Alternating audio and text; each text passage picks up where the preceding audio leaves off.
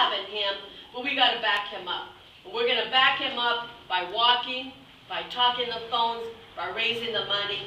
He is the change that we need, and we're going to make happen in Long Beach. And I guarantee you, you can see by all the union sisters and brothers that are in the room, Steve has his roots in the working class movement and fighting for dignity and respect of all work. So with that, I just want to say, not only am I here, but you can see everybody else who's here to back you up, Steve, and we're going to do it all the way, and no more could've, should've, would've done this or that. We're going to put everything on the table that needs to be done. Elect Steve to that city council.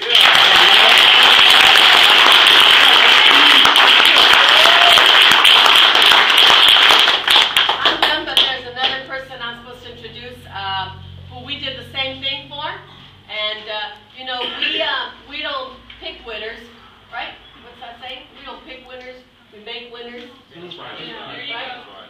And, you know, we know how to elect the right person, and we've done that even with all odds against us. So someone, you know, that wasn't expected at some point to win, made it, and it was because of all of nothing but hard work. Our assembly member here, Warren Furtado.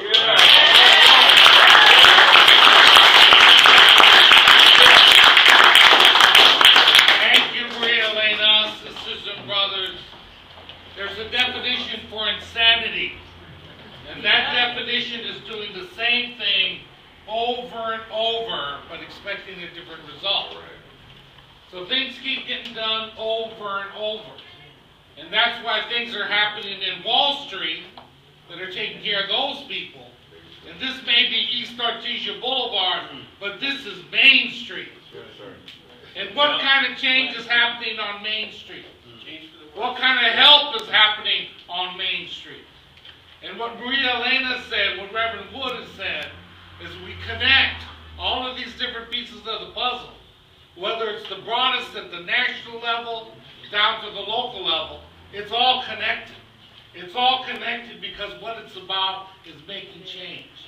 And what we want to make change about is making sure that the working families, the people that make and produce the wealth in this country, get the benefit of those profits. That it doesn't go off to these other places. Doesn't go off to these other places and other people that don't shed one drop of sweat to receive these millions and millions of dollars as these bonuses that they're getting just because they represent these companies. We're talking about doing this from the ground up. We're talking about doing this from the grassroots. What we're talking about is the same kind of organizing you've done at your shop or at your business or wherever you work.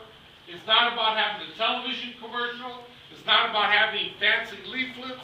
What it's about is talking about face-to-face, person-to-person, touching those people and talking about the issues and how to solve their problems. And when we do that at the local level, when we do that in Long Beach, we need to do it around the campaign of Steve Neal. Someone that knows these issues, someone that's been in the trenches, someone that lives in the community, someone that knows Main Street, someone that knows how to get things done. So this is pretty simple. We can get all the fancy endorsements we need, and we'll have all those all written in the brochures. You get all of the titles you need, that'll all be there, and all of that doesn't mean a damn thing. The endorsement Steve Neal wants is your endorsement at the doorstep, knocking on the door, talking to those people, telling them